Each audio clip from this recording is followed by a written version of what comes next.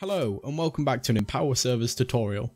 In this tutorial, you'll be shown how to install the mod pack Pixelmon. First, we need to install Forge to our server, so we're going to go to empowerservers.com, then press new control panel in the top right.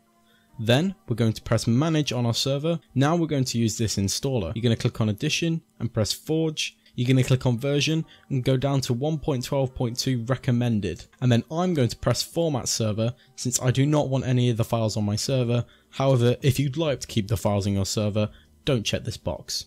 Now we're going to press install edition. You'll see that your server will install and then the page will refresh and Forge is installed. Once the page refreshes, go to system and then console and you want to start up your server. You're going to get a box about accepting the EULA, you just want to press I accept and then OK.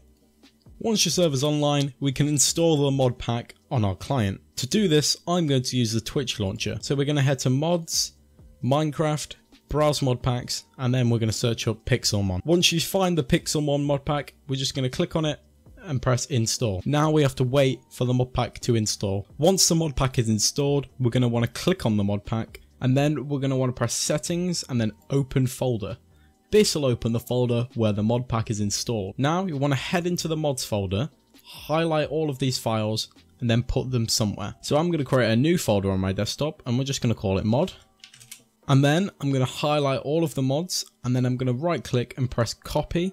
I'm going to go into my mod folder and then I'm going to right click and press paste. So we have a copy of these mods in this folder. Now I'm going to close the Pixelmon mod pack mods folder and I'm going to keep my mod folder open. Now we need to upload these mods. So we're going to head back to control.empowerservers.com. Once you're on control.empowerservers.com, you want to head to system and then SFTP details. Once you're here, we're going to connect to the SFTP. I'm going to use WinSCP to connect to the SFTP. However, you can use whatever FTP program you like. So we're going to highlight connection address, copy it, and paste it into the hostname box. We're going to highlight the username box, copy it and paste it into the username box. And then the password is the same password you use to log in to control.empowerservers.com. Once you've entered your password, you can press login and you're into the SFTP. Once you're into the SFTP, you want to go into the mods folder on your server. And then you want to go back to the folder that you made previously with all the mods inside of it. And you want to highlight them all and drag and drop them into the SFTP.